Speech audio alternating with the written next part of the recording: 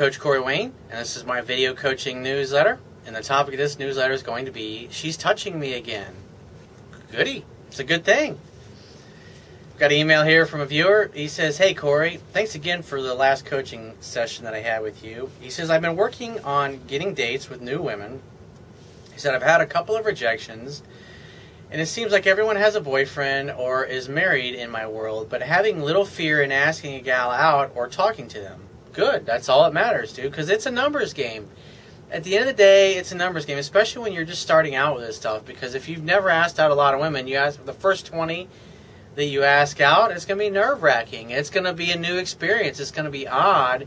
And like in the back of your mind, there's always going to be, oh, she's not going to say yes. She's going to say no. And what happens is when you do it enough and you start to see positive reaction from a few women, it starts to scramble your brain a little bit because you start going, wait a minute. She's actually saying yes to going out on a date with me. That's a whole new experience. And it rewires your brain. And so where you only had unsuccess before, you start to replace it with actual successes. He says, I will need to keep it going, moving forward, and just relax and enjoy the ride.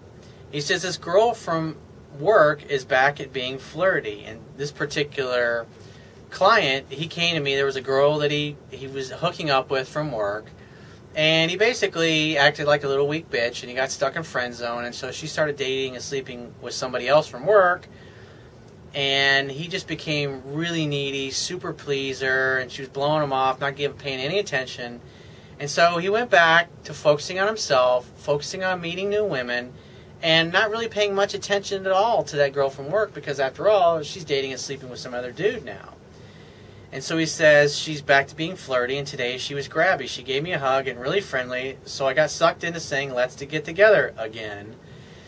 He says the third time in a row, he says, again, she says she's busy, too busy to plan anything, and she says she doesn't want to tempt me into thinking she might come over. We even had some sexy banter and instant messages afterwards, which she ends with, now I'm getting tempted. He says, I will wait for her to give me the what are you doing question, and then bring up. So basically what happened was he kept asking her to do something. She kept saying no, no, no, no. And I said, don't ask her anymore. And when she reaches out to you, to chat for a couple of minutes, and then just say, hey, it was nice hearing from you. I got to run. Keep in touch. And then get off the phone, and one of two things will happen. She'll either stop calling or she'll ask you to do something. And so that's the stage that she's at now. And so she went from totally not giving a fuck about him and ignoring him completely to now she's all touchy-feely and flirting with him and trying to reel him in. And so it was like he tests the waters again to see if she's open to getting together, but he didn't do what I told him to do, which is to not bring up doing something. And he did it again, and so now she knows that he's still willing to get together and do something. And so typically what happens is they'll back off a little bit. But you just have to stick to it, because, like I said, what will eventually happen is she'll either leave you alone altogether or she'll ask you to do something. So obviously she's thinking about it, and it's a scientific fact that women are more attracted to men whose feelings are unclear.